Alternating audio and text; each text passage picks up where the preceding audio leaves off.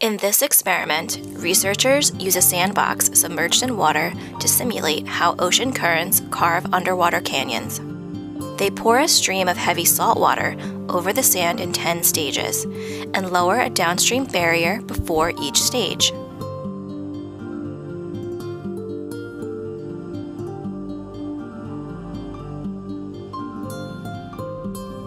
Canyons start to appear after about 30 minutes. The canyons get deeper over time, and about halfway through, ridges begin to develop.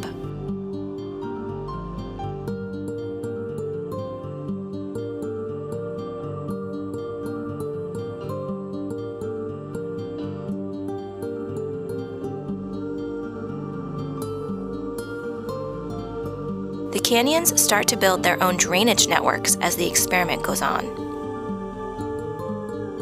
As the 3 largest canyons in the center redirect the flow of water, those on the outer edges of the box disappear. The experiment shows that submarine canyons are self-similar. This means the entire canyon structure has the same shape as its parts.